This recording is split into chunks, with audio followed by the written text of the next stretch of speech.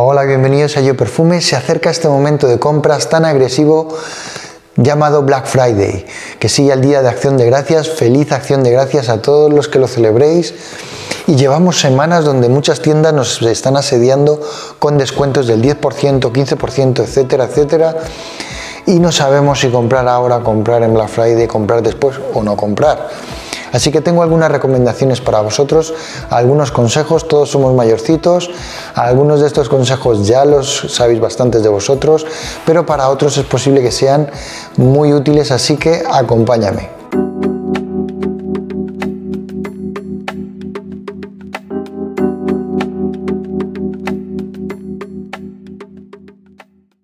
Pues bien, ¿cuándo comprar en Black Friday? Antes, durante las semanas de antes, en Black Friday o justo después. Todo depende de tu estrategia, depende de lo que vayas buscando. ¿Cuál es mi recomendación? Mi recomendación es que tengas una estrategia bastante planificada y pensada antes de enfrentarte a todas las ofertas que te van a llegar o que te están llegando ya y a las que te vas a enfrentar dentro de unos días en Black Friday. El primer punto, ¿cuál sería? ¿En qué me enfoco? ¿Fragancias de diseñador o fragancias nicho? Mi recomendación es que te enfoques en fragancias nicho por esta razón, en Black Friday. Normalmente los descuentos que vas a tener en casas de diseñador van a estar en torno al 5 al 10%. Es posible que en algún producto tengas un 15%, pero es muy difícil encontrar unos márgenes de ahorro mucho mayores. En cambio, en perfumería nicho los descuentos son más agresivos. Se llegan a descuentos del 15, 20%, incluso en algún caso el 25%. Así que el margen de ahorro es bastante grande, además teniendo en cuenta que el precio de una fragancia nicho es mayor y que el descuento suele ir formulado en un porcentaje. A mayor precio, el porcentaje supone más ahorro. No es lo mismo un 15% de una fragancia de 150 euros que un 15% de una fragancia de 60 euros. El ahorro va a ser mayor en el producto de más precio. Pagas más, pero con un descuento ahorras más también. Entonces, mi recomendación es que si tienes una lista, y ese es el segundo punto, haz una lista de deseos antes de enfrentarte a Black Friday. Una lista de fragancias que a lo mejor ya llevas tiempo deseando comprar. Y a lo mejor ahora es un momento interesante de plantearte adquirir alguna de ellas.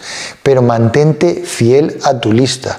No te dejes convencer por cantos de sirena, por fragancias que no has probado, que no conoces, que tienen descuentos increíbles, que aunque a la gente le gustan mucho, tú no has probado. El último juez tiene que ser siempre tu nariz. Prueba antes de comprar, incluso en Black Friday. Intenta arriesgarte lo menos posible. Sé fiel a tu lista y coge perfumes de tu lista. Ese sería el segundo punto. Sé fiel a tu lista. Hazte una lista antes de enfrentarte a Black Friday y plantéate la compra de alguno de esos perfumes de tu lista. Tercer punto. Ten mucho cuidado porque en esta época de descuentos, muchos sitios con poca reputación o digamos con una reputación muy cuestionable y con una calidad de productos muy cuestionables aprovechan para colarse dentro de todas las ofertas y ofrecer sus productos. Tener mucho cuidado. Los que ya llevamos tiempo en la compra de perfumes ya sabemos cuáles son, pero cuando buscas en Google algún perfume en concreto, a veces te aparecen listados algunos sitios que no son fiables. Así que tened mucho cuidado, solamente adquirir fragancias en sitios donde os permitan pago seguro con PayPal, e incluso con PayPal tened cuidado cómo es la pasarela a la que os mandan, estar seguros que es de PayPal, etcétera, etcétera, o contra reembolso. Siempre sitios contrastados, a lo mejor con opiniones de otras personas. Huid de sitios que a lo mejor vienen de Europa del Este o de otros lugares que a lo mejor no son del todo fiables. Así que tened mucho cuidado en manos de quién ponéis vuestro dinero y vuestros datos bancarios. Ese sería el tercer punto. Cuarto punto, plantéate un presupuesto máximo. Es muy importante, y esto te lo digo por experiencia, ponte un límite, ponte un presupuesto máximo de lo que puedas, no te metas en líos, no te metas en problemas, no te metas en un gasto desmesurado de algo que al final es un hobby como son los perfumes. y no acabes arrepintiéndote por haber comprado cosas que realmente no querías o cosas más caras de lo que tenías planificado. Así que plantéate un presupuesto y sé fiel a tu presupuesto. Otro consejo muy interesante es, estábamos preguntándonos, vale, pero ¿cuándo comprar? ¿Antes, durante Black Friday o después de Black Friday? Y os decía que todo esto iba en estrategia, así que si vamos a por fragancias nicho, vamos a por una de nuestra lista, vamos con un presupuesto que nos hemos marcado como límite, ¿vale? Entonces vamos con el cinturón de seguridad, en caso de que queramos comprar, porque a lo mejor decides no comprar. Luego os contaré cuál es la opción que yo voy a tomar. ¿Cuándo es mejor comprar? ¿Antes, durante o después de Black Friday? Todo depende de la fragancia a la que te estás planteando intentar encontrar un buen descuento.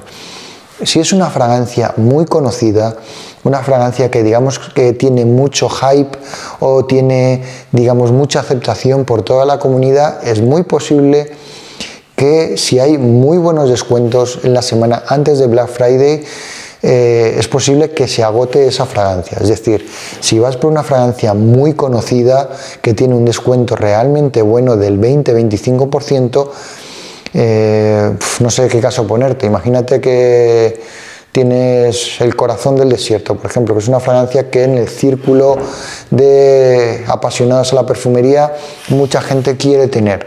Si tiene un descuento del 20-25% durante las semanas previas a Black Friday, es muy difícil que luego la puedas encontrar en stock después de Black Friday. Así que creo que fue la experiencia que muchos tuvieron en el pasado Black Friday, que hubo unos descuentos espectaculares. No creo que se repitan, se llegó 20, 25, 30%, y mucha gente adquirió fragancias de este tipo que luego después de Black Friday hubo también ofertas, pero ya no estaban en stock. Así que si la fragancia que quieres es una fragancia muy conocida, de mucha aceptación, y encuentras un descuento del 20-25% antes de Black Friday, puede ser un buen momento para adquirirla. En cambio, si estás buscando fragancias que a lo mejor no son muy conocidas, que a lo mejor no son, digamos, la que tiene más hype de toda la comunidad, puedes esperar un poco más, porque después de Black Friday llega un momento muy interesante que es lo que se conoce como Cyber Monday, que es después de la resaca de compras que hay otro día más para intentar eliminar todo el stock que queda. Y se trata de un día donde a veces hay ofertas incluso más agresivas aún para estirar un poco más el chicle del comprador. Entonces a veces hay ofertas bastante interesantes en Cyber Monday. Así que si la fragancia que tú estás buscando no es de las que tienen más hype, a lo mejor puedes esperar a ese lunes a ver si se llega a un poco más de descuento o algo un poquito más agresivo, algo que te dé un poco más de beneficio. Así que si tenemos estrategia, si somos fieles a nuestra lista, si vamos con un presupuesto y vamos a por una fragancia sobre la cual vayamos a tener muy buen ahorro, en esta época es posible que puedas encontrar buenas ofertas. Como te decía, la perfumería es un hobby, es algo que a muchos nos gusta porque es algo que atrapa nuestros sentidos, lo vemos de una manera artística, como es mi caso. Me encanta disfrutarlo, me encanta ver cuál es la idea que hay detrás, el mensaje que transmite, pero es un hobby, no es nada importante, no es lo más importante que a lo mejor puedes comprar o en lo que debes gastar tu dinero.